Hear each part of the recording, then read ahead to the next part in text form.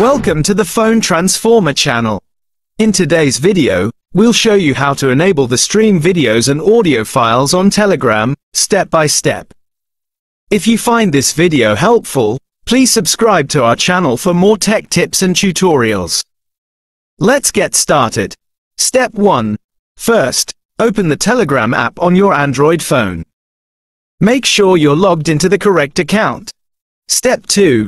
Now, at the top left corner of your screen, you'll notice 3 horizontal lines. Go ahead and tap on these lines to open the main menu. Step 3. From the menu that pops up, until you see the Settings option. Once you spot it, tap on it to enter the settings. Step 4. Once you're inside the Settings menu, scroll and look for the option called Data and Storage. Tap on this to move forward. Step 5. In the Data and Storage menu, keep scrolling until you find the option labeled Stream Videos and Audio Files. By default, this option is usually disabled. Step 6. Finally, to enable this feature, just tap on Stream Videos and Audio Files.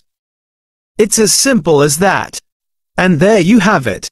You've now enabled video and audio streaming on Telegram.